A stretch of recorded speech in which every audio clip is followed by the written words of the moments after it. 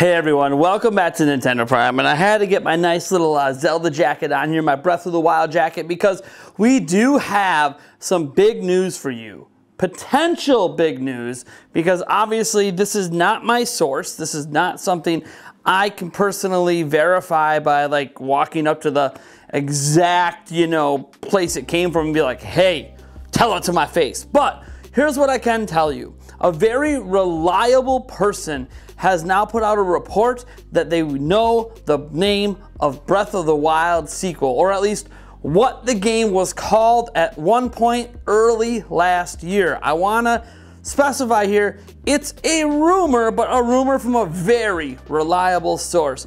This source has access to things like sales data for Nintendo games, including the upcoming Kirby and the Forgotten Land and the initial launch sales for that. They were right about Switch crossing 100 million units at a certain point last year. They were right about sales data for Metroid Dread. This person is an industry veteran, and this person's name is Paul Gale from the Paul Gale Network. You guys know him. We have had him on our podcast before. He's an amazing guest. He's an amazing person and an industry veteran working at many places, working for Go Nintendo and several other outlets over the years. So, without further ado, we're going to get into this rumor. We're going to tell you the name of Breath of the Wild 2, at least at some point during its development, and this name actually makes sense on why Eiji Aonomu said last year they couldn't reveal the name yet, because it's spoilers. It gives away, well, let's just say a very big aspect of the game. Now, before we talk about this, if this is your first time watching Nintendo Prime, I would appreciate if you would hit that subscribe button, drop a like. In fact, I love our subscribers so much, we're giving away a Switch OLED, a PlayStation 5,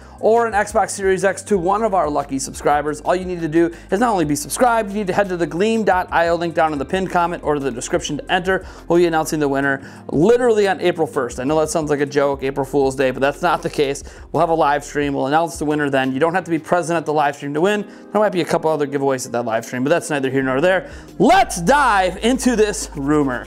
So, I'm gonna get it right off his website. You guys can follow along with me. Here we go. And then I'll give you some additional independent verification that I did.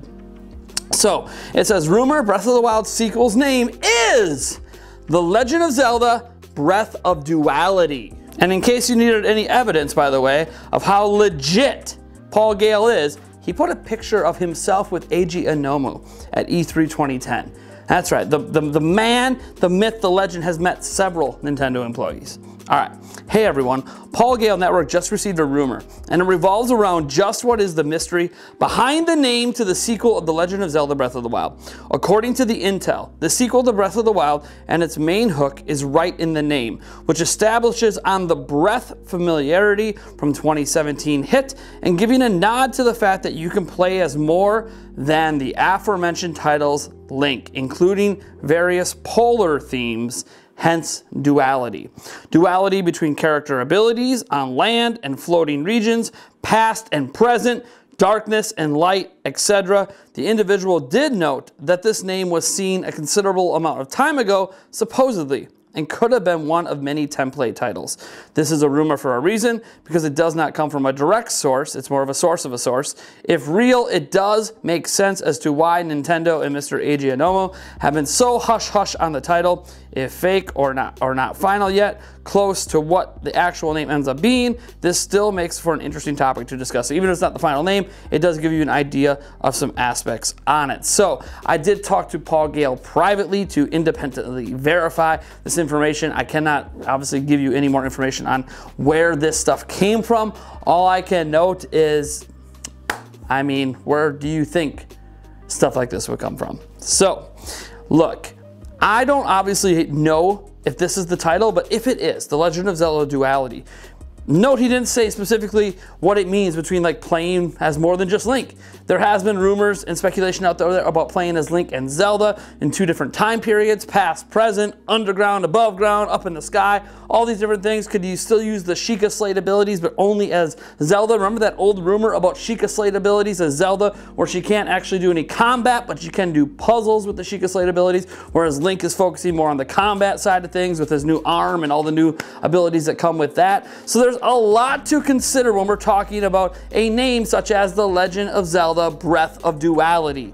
And I know you might go, man, that name sounds like it could be fan made up. And I hear you, but guess what? So did Breath of the Wild. So did Twilight Princess. So did The Wind Waker and Majora's Mask and Ocarina of Time and The Adventure of Link. All names of these games could easily be fan made up. So you could see the logic behind this name. You keep the breath of section to invoke the feelings of Breath of the Wild and to let you know, yes, you are in the world of Breath of the Wild. We're not separating from that, but it's a duality world now. There's the sky, there's the ground, there's multiple playable characters, there's the past, there's the future. That is what is really cool about this, is some of this stuff comes directly from the sources saying, hey, duality, multiple playable characters, past and present. Like, what did we learn here? We learned the name, we learned the obviously that multiple playable characters are involved. I'm presuming Zelda, but we obviously don't know that for sure. We know other things as well, such as there's going to be a past and present in this game. Whether or not we can play in both the past and present, I don't know, but it's there. And obviously, you know, the sky and the ground, that is something we're already well aware of. So this to me is so exciting. What this is going to mean for the full story, what this is going to have to do with, maybe there's a duality involving the final boss.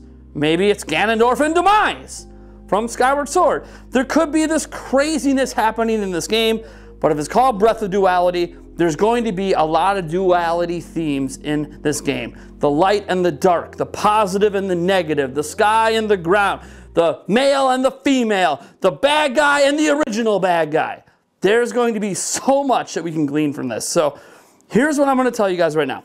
This is a rumor, right? Tinfoil hat it, do what you want. It comes from somebody who is extremely reliable, and even he is saying rumor because he didn't hear it firsthand, heard it from a reliable source. So here's what we're going to say about this. Go wild. Go down in that comment section. Type away. What do you think about this title? Do you think it's real? If it is real, let's imagine for a moment that it is. What are the possibilities that come from this? Again, he mentioned specifically, it means somebody's playable besides Link. It means there's a past and present something in this game. It means there's a light and dark something, and obviously it means that there's that sky and ground aspect as well. Duality being the theme of this game. And you could see why Eiji Aonuma would not want that title to get out last year. The moment you say Breath of Duality, your mind races to all these possibilities that are likely in this game. So, again, now I know why he did not want to reveal this name last year, assuming that this is still the name. Could be a slight alteration of this name, of course, at this point, because, you know, they didn't reveal anything officially, so they could still obviously make changes. Now, I hope that we get this name revealed, obviously, at E3 2022. And if this ends up not being true, I mean, that does suck, of course. Like any rumor, like any report. Until Nintendo announces it, you know, nothing is official. But still, based on what I was able to independently verify, this is exciting. And I want to note, sometimes we do get really occasional leaks. Back at E3 2011, when they had the Skyward Sword demo, when I was running Zelda Informer, we were told, because we were at E3, we were told by a Nintendo representative about the story in Skyward Sword that Nintendo did not want out there. The high school nature, Groose really wanting to be with Zelda, but Zelda being into Link, and there being a drama there, combined with the fact that Zelda was actually going to be the goddess Hylia. Those are massive spoilers for Skyward Sword that we were told by a Nintendo representative at E3 2011, and we were the ones breaking that story to the world, and people didn't believe us. They thought we were lying.